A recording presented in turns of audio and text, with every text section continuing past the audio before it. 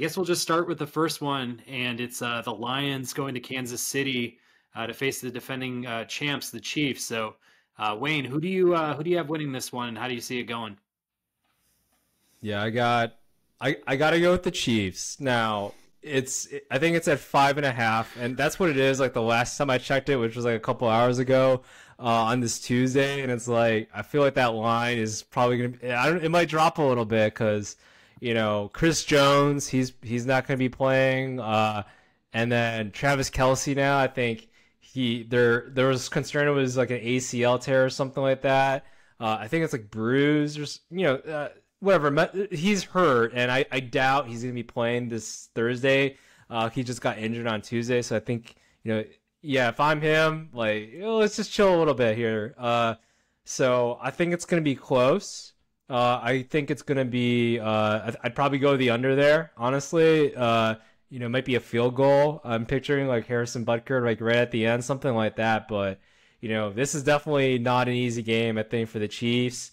I think the Lions, they're gonna run the ball. It's like, oh, your top DT is out. Your one guy over there on the line that can just like is all world there.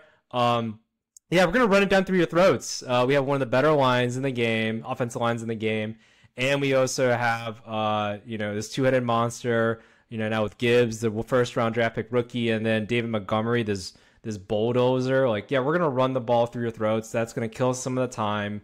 But I have faith in Andy Reid. I have faith in the coaching staff there. I have faith in Patrick Mahomes, who's turning into the GOAT, and just how they're able to manufacture points. So I have to go with them.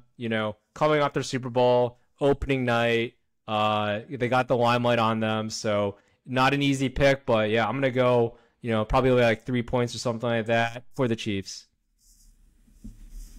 Gotcha. I don't think it's going to be that close.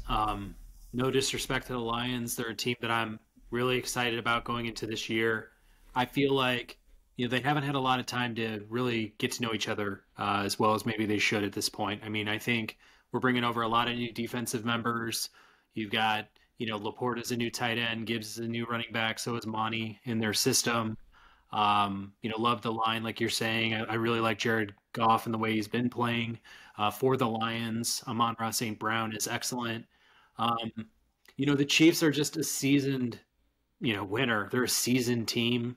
You take Chris Jones out, that's a huge loss for them. It may allow the Lions to score a lot more points than they would have otherwise. And, not having Kelce on the field is a problem.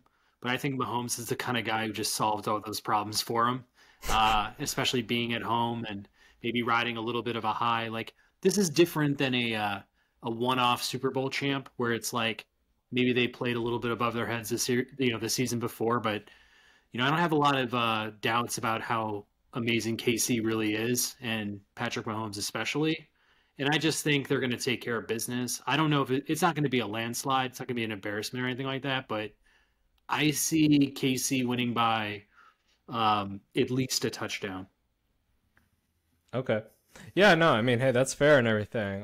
But yeah, it's just I feel like there's a lot of things that are happening to the Chiefs, like within like this week span, basically with Chris Jones and Travis Kelce now. So that definitely is where I feel like they may not get out the gate as quickly, but then Mahomes, the coaching staff, they'll adjust. They've been through it all, so that's where I feel like it's gonna be a little bit closer. But hey, touchdown, 3 points. I think those are all fair game there.